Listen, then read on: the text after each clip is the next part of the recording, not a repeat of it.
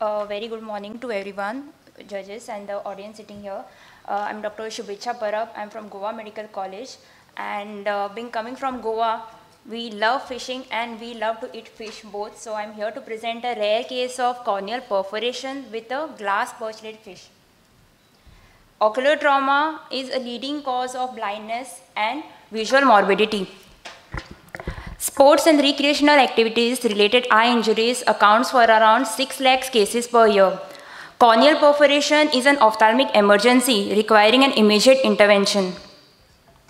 Coming to the case report, a 26-year-old male presented to our emergency department with the history of trauma to left eye due to the impact of the glass perchlet fish jumping out of the water while he was fishing.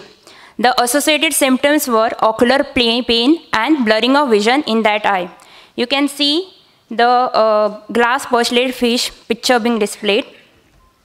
Coming to the ocular examination, the best corrected visual acuity in the left eye was 6/9 and that in the right eye was 6/6. On slit lamp examination, the conjunctiva showed circumcorneal congestion. On corneal examination, there were noted 2 tears. The first one is the 3 mm full thickness laceration as depicted by the black arrow in the picture, and below that was a 1.5 mm partial thickness laceration depicted by the red arrow. The anterior chamber was minimally shallow and there was no associated reaction. The right eye examination was normal. As you can see in the picture, the Siedel's test was positive as the fluorescein dye gets diluted by the leaking aqueous, and the rest of the ocular examination in the left eye was within normal limits. Coming to management, the patient was hospitalized, started on systemic antibiotics, and the tear was sealed by cyanoacrylate glue and bandage contact lens was applied under topical anesthesia. Coming to discussion. Direct injury with fish accounts for blunt ocular trauma, which is seen most commonly. Penetrating ocular injury because of the impact of fish is rare, as in our case.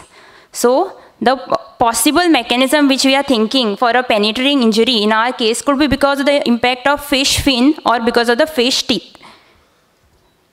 So, I would like to conclude from my case report that protective eyewear is must while fishing or any other recreational activities, which reduces the risk of eye injury by 90%, and it should be worn by both. It should be worn by the active participants as well as the bystanders.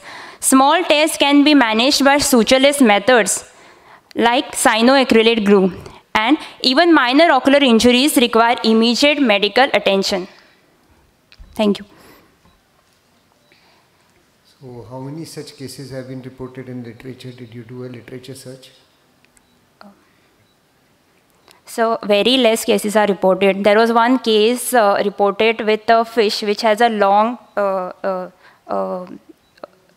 nose kind of thing, and that patient presented with direct impact of that in the cornea, and they had to actually cut the fish, and the piece was impacted in the cornea, and then they had to remove it. But that was because of the half of the fish had almost gone in the patient's cornea, sir. So that is one case which was reported. So it's a very rare. Yes. Nice presentation. Thank you. I just wanted to ask you a very basic question. How did you perform that Siedel's test? If you can run us through that. Okay. First, we explained to the patient the procedure, what we'll be doing. Then we took, we put a Paracane eye drop. That's the anesthetic eye drop. Then we took the fluorescein strip, wetted with the normal saline drop. Then we retract the lower eyelid, just swipe the lower fornix and ask the patient to blink. Then under cobalt blue filter, we observe the, we ask the patient to constantly blink and open and close the eye, so that when the aqueous gets leaked out, the fluorescein dye gets diluted. So you can see the dye getting diluted can be seen. Okay, so tell me, did your patient manage to catch that fish which you showed? Yes, sir. This picture was brought by him only to show us. So actually, this picture is from the patient only.